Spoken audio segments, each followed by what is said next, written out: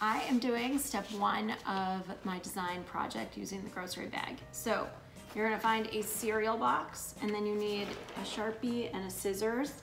And I'm gonna use my cereal box as my template because I'm assuming if you're home, you might not have a ruler or a big ruler. So I'm gonna use this for a rectangle. You can put it any direction, wherever you want. Pick a piece of the paper that you kinda like, it looks good to you. And you can also do more than one, obviously. I can bump it to the edge, or I can kind of give myself a clean line. And I'm just gonna trace right around it. It's gonna give me a perfect rectangle. You can use a smaller box, a bigger box, it's up to you. Clearly they're not all the same size. And I'm gonna get a rectangle, and then I'm gonna cut that out.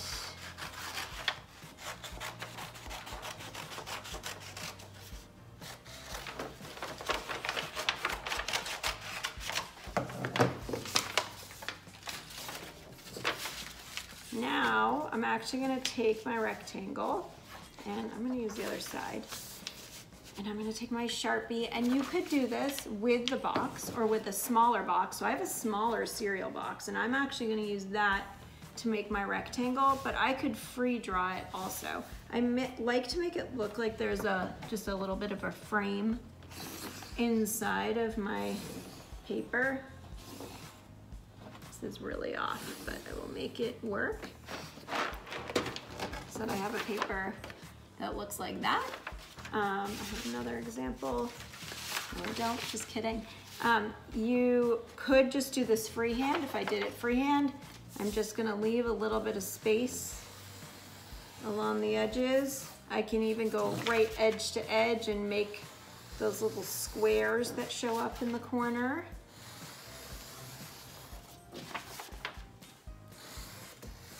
So I'm gonna have something that either looks like this or looks like this. It's up to you.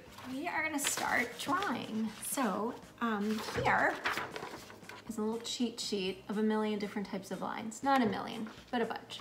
So we have straight lines going in different directions, zigzag lines that have angles, wavy lines, curly lines, different patterns that you could make. Thickness of line also makes a difference. So if you get stuck and you're not really sure what kind of designs to do, just think about what kind of line did you not use. Did you use all pointy lines or angled lines? Did you use all round lines? Did you try doing a pattern? Did you try overlapping? Or you could also Google Zentangle patterns, because that'll actually give you a lot of ideas. So on here, I'm gonna do my first step with 5 long lines that connect 2 sides of the paper anywhere. Not exactly the sides, I'm gonna stop at the frame. So I'm gonna make a line, I'll do a wavy line to start. So I just did one line to another line, and then I'm just gonna do kind of a free form one that goes all around, and my goal is that I'm breaking up the space. Maybe I wanna add in some zigzags and angles. What was that? 3, 4, and I'm gonna do a big loop-de-loop line. There's 5. So this is where I'm trying to get to right now. I did another example of this earlier. That looks like this. And you can see in these corners, I drew the lines all the way to the edges. So I have 2 different examples. Okay, next up are the designs that are going inside the sections. So I'm keeping my little line idea guide here for me as I work.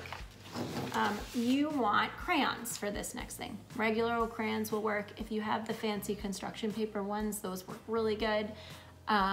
If you have a collection of colored Sharpies, those are actually also really good for this because they're permanent. Regular marker won't work as well for what we're doing, but if you don't have any crayons, you could do that. But I'm just using regular crayons. These are like crayons that they don't even match. Some of them came from random restaurants for my kids. So I am going to, in each side of one of these spaces, just fill in with some different designs. So I could do some stripes, Since I'm using orange, maybe now I want to switch to yellow and do a yellow pattern. I can get really fancy with my designs. I could do some swirls. I could keep it really simple. It's totally up to you. So I'm just starting with something like this, and eventually I want to get to here. So you'll see that I tried to use at least 2 colors in each one. Here I started to do kind of like a rainbow ombre thing. The yellow you can't really see on here, but we'll be able to see it when we get to the next step. So last step is to actually paint this in. And because we have crayon on the paper and we're going to be painting over it with watercolor, it's going to create a resist, which means that the crayon is going to push away the watercolor because the crayon is made of wax, and so it resists the water. Now you have some options. If you have watercolors at home, you can use watercolors. It doesn't matter what kind they are. If you have regular markers, you can use regular markers. And I'm going to show you 2 kind of hacks with the markers if you want to do it that way. Or if you have watercolors but you just don't feel like painting or don't want your kids to get messy or you don't want to do this part, then you could do it with marker instead if you're nervous. So I'm going to start with watercolors. So watercolors are dry to the touch. To get them to work, it doesn't even matter if mine are messy, which is fine. They're pretty easy to clean. Don't run them underwater because it actually just ruins them. Well, wastes them, doesn't ruin them, it just wastes them and all the color goes in the drain. So I'm gonna actually just swish, and I'm gonna put water in the ones that I want to work. I don't need to get everything wet if I'm not gonna use all those colors. So I'm gonna put water in kind of the red, purples, and blues. You'll notice I actually popped the black out of mine because I use mine with my kids, and if the black is in there, they have a tendency to go to the black and then it kind of takes over everything, so I save them for when I need them. Some watercolors, they're stuck in here. These are kind of cool because they're removable, so some sets they can actually pop out. You can just use them one at a time. Back to watercolors. So I've activated them by getting them wet. The trick to watercolor is swish, swish, swish. Tickle the color because you really don't need a lot, like a tiny bit on the very end of the brush. And then you're just going to brush the watercolor. And it should be see-through. It should not be dark and sticky. There's no need to ever like push down, spin the brush around, or scoop the paint out. You really just want to brush, tickle the paint, and then paint where you're going to paint. So I'm going to pick a section of paint in, and I'm just going to spread that out. And you'll see, I think you can see, that the crayon is showing right through, which is really everybody's favorite magical part. Now with the brown paper, you do need a little bit more color than you would need on white for the color to kind of show through, but it doesn't need to be super dark. If your paper starts to curl, which brown paper doesn't always really do it because it's thicker, you can put a little bit of water on the back, but you should be okay. I like to, if I'm painting in that spot, I'm not gonna go to the spot next to it because it's gonna be wet and it's gonna leak into it. I'm gonna pick a spot that's not connected to it to paint next. So now I'm gonna pick a different color. You'll notice I saved one of my pieces right over here from the bag when I cut it, and I'm just either practicing to see what the color does, or I may have ended up with a color that's too dark and I can actually use that puddle of paint to paint with. And so now I'm gonna paint in my next spot. You can also use the cover if you want to mix colors. So I can get a little bit of this purple, I can get a little bit of this purpley blue, and I can mix a color over here. And this is also good if I'm trying to make it really light. And I'm gonna paint in this spot. Swish, swish, wipe, wipe. I have a paper towel in case I need it. I might not need it for anything, or I might. I'm gonna get a new color. I'm doing blue over blue here, but I think I'm still gonna be able to see it. If you are very light with the crayon, you might notice that you can't really see it, but hopefully you push down enough that you can see it showing through. So here's where I'm getting to. I know the light right now is a little tough. My kids are in the background. And I'm gonna keep going from there.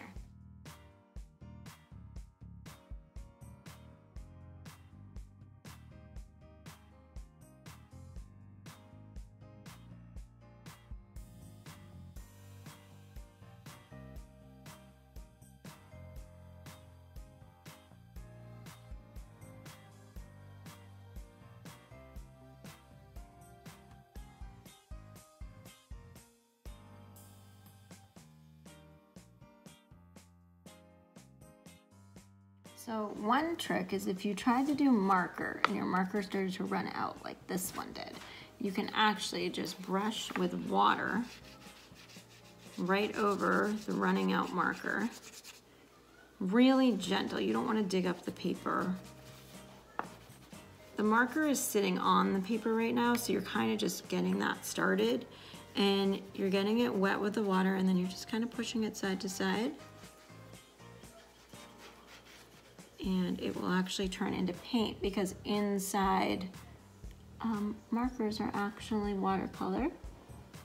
There you go. So I have just a couple spots left here. And so this one was done with marker. This was done with marker with water. This was done with marker with water. So that's kind of the other trick here. So I could go to even the dark markers. I could use the blue and I could color right over it. Sometimes I have really strong markers. Sometimes, you know, they've been used a lot. So I'm coloring, coloring, coloring. Coloring right over it. And if I feel like it looks messy or I want to try and just soften it a little bit, I just add a tiny bit of water. I don't need to flood it, just a little bit.